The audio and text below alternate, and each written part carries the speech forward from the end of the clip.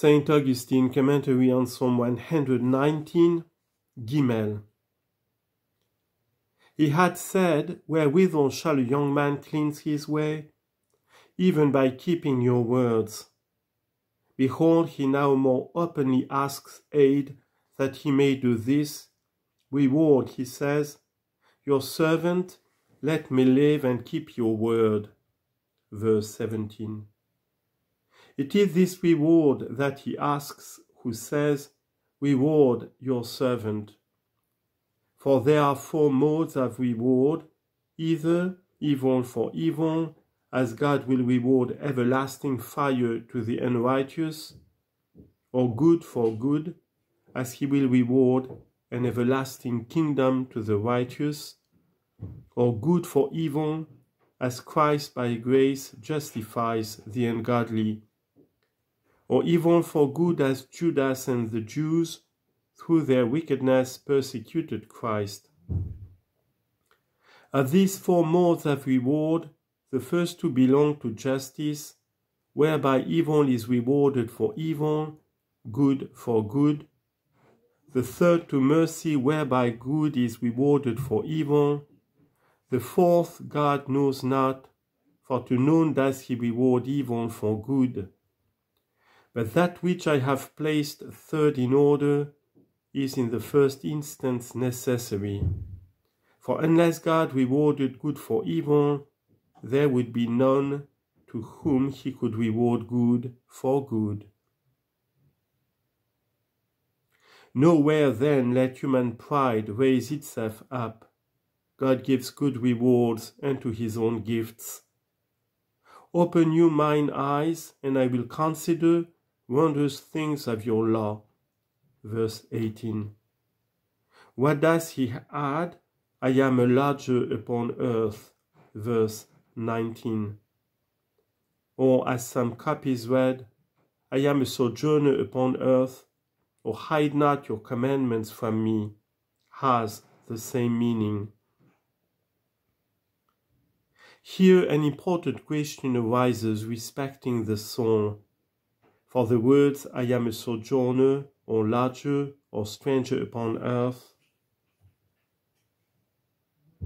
can't seem to have been said in reference to the body, since the body derives its origin from the earth. But in this most profound question I dare not define anything, for it might justly have been said in respect of the soul, which God forbid we should suppose derived from the earth, I am a lodger or stranger upon earth, or in reference to the whole man, since he was at one time an inhabitant of paradise, where he who spake these words was not. Or what is more free from all controversy, if it be not every man who could say this, but one to whom an everlasting country has been promised in heaven.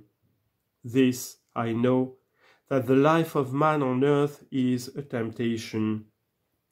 Job chapter 7 verse 1. And that there is a heavy yoke upon the sons of Adam. Ecclesiasticus 40 verse 1.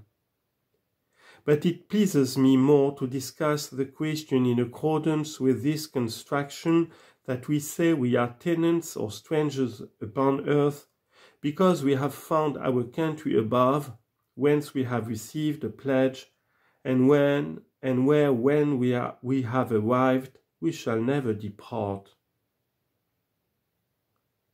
Those whose conversation, Philippians 3:19-20, is in heaven, as far as they abide here conversant, are in truth strangers. Let them pray therefore that the commandments of God may not be hidden from them, whereby they may be freed from this temporary sojourn, by loving God with whom they will be for evermore, and by loving their neighbor that he may be there where they also themselves will be. But what is loved by loving, if love itself be not loved? Whence by consequence that stranger upon earth, after praying that the commandments of God might not be hidden from him, wherein love is enjoined either solely or principally, declares that he desires to have a love for love itself, saying, "My soul has coveted to have a desire after your judgments." Verse 20. This coveting is worthy of praise, but not of condemnation. But he says not covets only, but my soul has coveted to desire your judgments.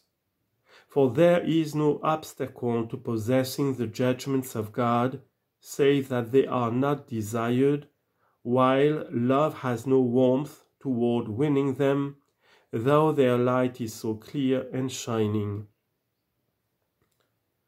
You have rebuked the proud, and cursed are they that do err from your commandments. Verse 21. For the proud err from the commandments of God.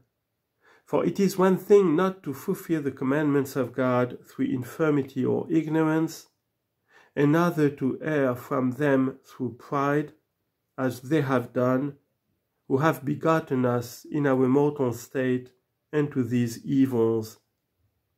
But consider now, after saying, "You have rebuked the proud," he says not, "Cursed are they that have erred from your commandments," so that only that sin of the first man should come into the mind.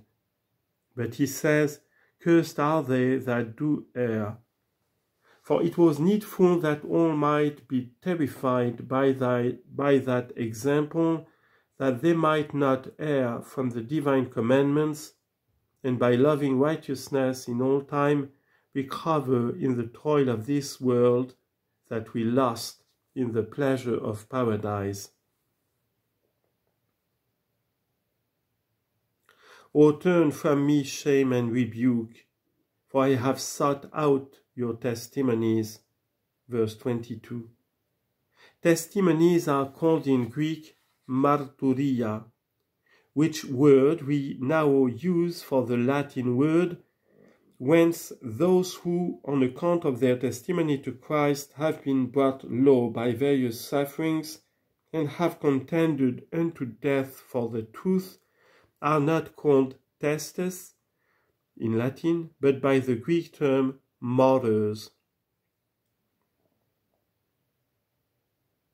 Since then you hear in this term one more familiar and grateful, let us take these words as if it were said, O turn from me shame and rebuke, because I have sought out your martyrdoms. When the body of Christ speaks thus, does it consider it any punishment to hear rebuke and shame from the ungodly and the proud, since it rather reaches the crown by this means? Why then does it pray that it should be removed from it as something heavy and insupportable, save because, as I said, it prays for its very enemies, to whom it sees it is destructive to cast the holy name of Christ as a reproach to Christians.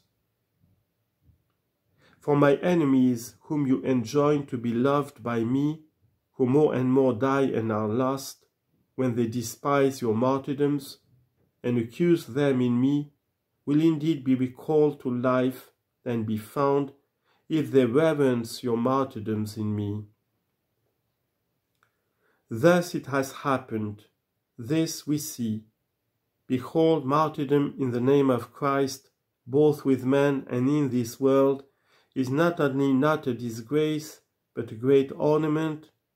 Behold, not only in the sight of the Lord, but in the sight of men, precious is the death of his saints.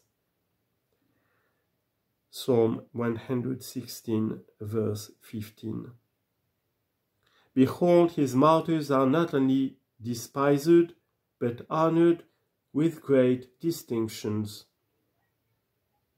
Princes also did sit and speak against me, but your servant is exercised in your statutes. Verse 23. You who desire to know what sort of exercise this was, understand what he has added.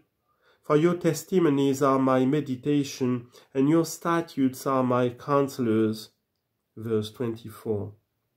Remember what I have above instructed you, that testimonies are acts of martyrdom. Remember that among the statutes of the Lord there is none more difficult and more worthy of admiration than that every man should love his enemies. Matthew chapter 5, verse 44.